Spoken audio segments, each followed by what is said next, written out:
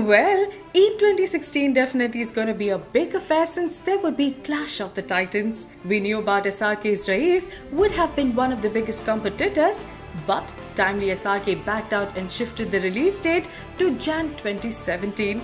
Well, for the reasons best known to SRK himself. But now with a new South Titan whose movies are as humongous as his fan following, guess who? Yes, it's none other than Rajnikanth.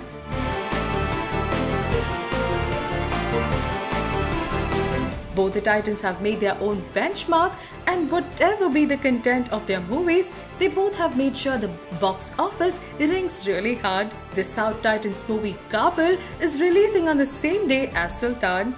Wouldn't it be a tough competition?